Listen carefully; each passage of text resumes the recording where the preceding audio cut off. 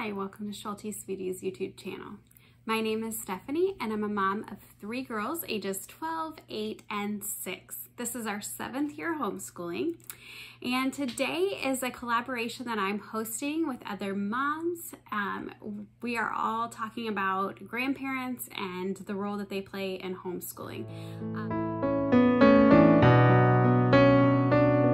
So check out the playlist down below, but we know that grandparents and homeschooling, this is going to be kind of a broad range. You might be a grandparent yourself, homeschooling your grandchild, or maybe grandparents aren't even in the picture, whether they have passed away or are living far away.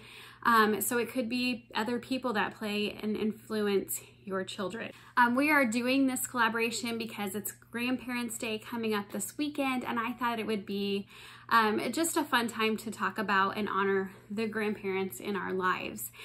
Growing up, I was in public school and we always celebrated Grandparents' Day by having like grandparents come into the schools, and my grandparents lived, the closest ones lived an hour away and the furthest ones lived up in Michigan, and that was like 5 or 6 hours away from me. So I never really lived close to any of my grandparents growing up. And so what would happen is the people of our church, like the older people that I got close to, were kind of like my adopted grandparents. They would come and do the grandparent activities. I even had, at my wedding, I had my adopted grandparents come and be my grandparents at my wedding because I no longer had any grandparents when I got married. So sometimes those special people that just are pouring into your kids' lives can be like grandparents and can be beneficial for them. So some of the things that I was thinking of when I was getting ready to do this video is when we are with the grandparents, so my dad has now passed away, so he was always so involved in helping the kids, and just he would go grocery shopping with us and go out to eat or just go to the zoo and different things. We would go on little field trips together. But he was only alive for about a year after we made the decision to homeschool. So he only got to really kind of be involved that year. He was kind of sick and stuff, so he didn't really get to do a lot. He did help me. I broke my ankle and he helped take my girls to co-op and kind of helped out here and there when he could. But he didn't really get to do a whole lot as we were homeschooling, but he was always involved. But as I think about my mom and then my in-laws, whenever my girls are with them, I want them to not be doing book work. If there's anything that I learned with my dad, was that I need to just make all the opportunities to make memories for my kids and their grandparents. I don't want it to be bogged down with them, oh, I need to do my schoolwork. I didn't get my math work done, so I need to do that. It's not an everyday thing that they're with their grandparents usually, but I want them to be making those memories and want the grandparents to be involved and helping enrich their homeschool. I know for my mom, she loves baking.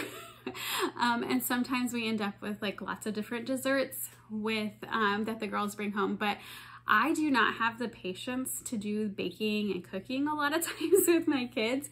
And so my mom just loves it, and she will like bring out a brownie mix like every time they're over usually.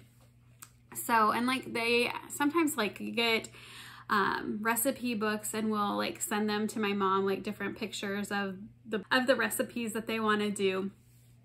And so she gets all the ingredients and makes those things for them. So I'm really thankful she does that.